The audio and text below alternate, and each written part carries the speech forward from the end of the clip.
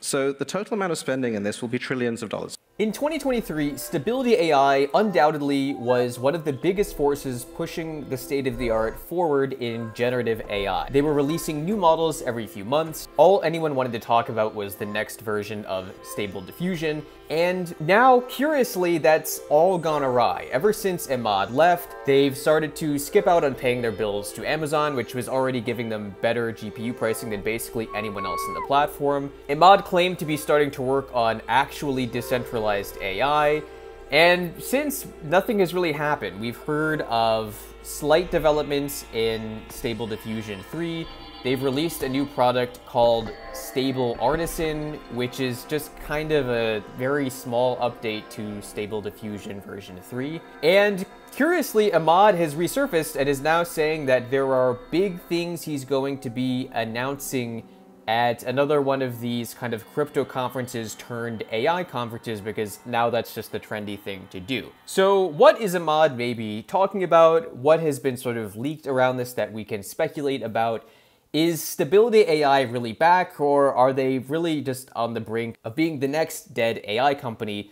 Welcome to AI Flux, let's get into it. So a few days ago, Emad tweeted this, will be some interesting announcements, side-eye emoji, looking forward to being in Singapore to ramp actually open AI. Now, the irony here is that Emad actually, before even starting Stability AI, was someone who predominantly worked on crypto projects. Why the AI conference has to be in Singapore when Singapore also happens to be one of the more open and forgiving countries when it comes to crypto projects? A question for another video. So, but it looks like he's claiming that something big is going to be announced.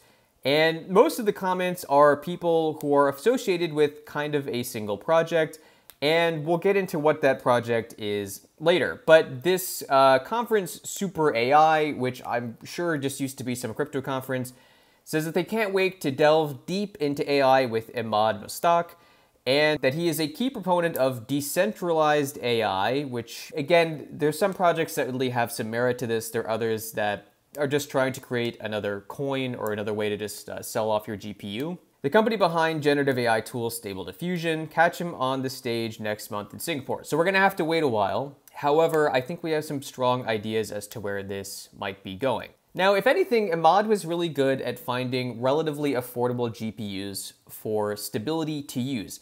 He had some interesting ideas as to what the direction for generative AI should be.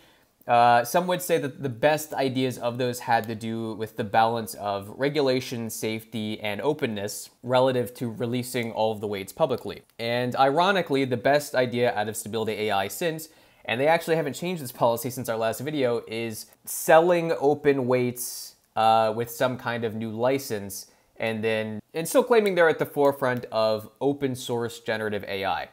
Which, given the trend of Sam Altman and what might be being released on Monday and his comments this week on registering all of your GPUs and all the models running on them, we have to hope that the trend going forward isn't that. But I mentioned there's a specific crypto project that I think Emad might be kind of partnering with. And like all crypto projects, now granted, I'm not really any one which way with crypto. Send your money however you want. But the funny thing is a lot of these projects on Twitter, they're so busy trying to tell everyone what they should buy that they spill the beans on things that maybe other people in their orgs would not have wanted. And I will say there's a spectrum when it comes to projects that deserve more or less respect. You've known if I've watched my videos, I've already kind of spoken as to what those are. Now, there are a lot of projects that look at AI, and they look at crypto as just another function of raising money to buy more GPUs, which, you know, isn't the worst strategy. But the thing is one of those projects that got a little, maybe overexcited was Render. And they have not been necessarily quiet with their interactions with Emad. Peter Diamandis, who is a guy that early on was big in promoting the Ansari X Prize and was big on developing ways you could turn moon dust into water, in his older age has turned to shilling technical projects that claim to do things with the future, and now somehow crypto is a part of that. So it's also been known that Emad has been an advisor to the Render project for some time. I don't hold any Render because, frankly, their whole product is, it's sort of like if you took Vast AI and a semi-distributed render farm, and then combined it with crypto in a system that only renders for Octane render apps on iPads, then this is kind of what you get. So to say that it's this like groundbreaking project, I just don't really see it. And some would say that their big miss here is that they're freaking out because Emad joined their Telegram group. I think we can just kind of do better than this. But the other thing is they also, in theory, released a kind of a partnership thing. And the irony is someone else on Twitter created what is probably a fake post here, but is the provable partnership between Stability AI and Render. The irony being that Emad, and this is posted on May 7th, the irony being that Emad is actually at least a month past leaving Stability AI, and they're looking at this as kind of a wild win. Now, it's a win because it means people who, in theory, if it's real, will be generating stuff with Stability AI and then using Render GPUs to pay for it. So to say it's open source or decentralized is still kind of a misnomer because you're still just buying someone else's GPU time. And I think the really open source way of doing this is just using your own GPU, because then nothing's going over the internet. You're not having to transact with anyone other than yourself to buy electricity. And yeah, so obviously Twitter is loaded with this stuff. Make your own financial decisions. I would say buying Render, it's up to you. But yeah, but in closing, I do want to go over what Stability AI claims they've released here with Stable Artisan, which, to call this an incremental release, I mean, this is worse than NVIDIA releasing the 4070 Super after waiting 2 years after releasing the 4070 and claiming that they're like wildly different GPUs.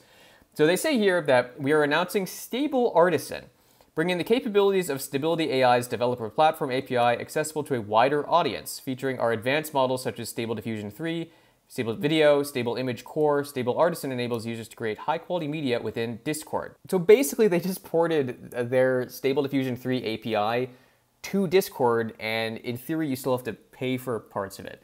And then, of course, they're the render shills here as well. If anything, the fake Render partnership is it's a great way for free advertising to come towards Stability AI. And yes, they've not released the weights.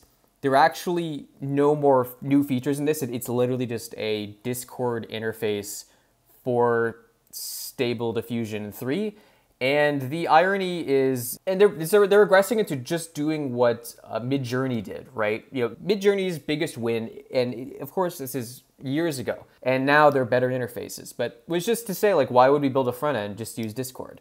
And the irony is that now a feature at an entire release at Stability AI, when they have their own entire interface, is to just ape that and make their own. So look, I hope there is a day when we get the weights for Stable Diffusion 3, and I think that day might be coming, who knows when. And I hope to see good things coming from Stability AI. Will they come from Emad? It's hard to say. I think Emad at this point is more on his previous path of just kind of trying to find the next dollar or the next token, and not a token that would be part of a context window, the token that would be just something that would make him money because he can sell his relative influence with his previous association with Stability AI.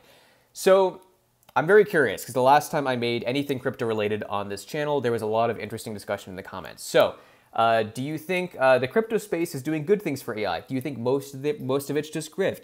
Do you think Emad has totally lost the plot? Do you think Stability AI is dead? Anything relative to that, please let me know in the comments below. I'm really eager to see what you guys think. As always, I hope you learned something from this video, and if you like our content, please like, subscribe, and share. And we'll see you guys in the next one.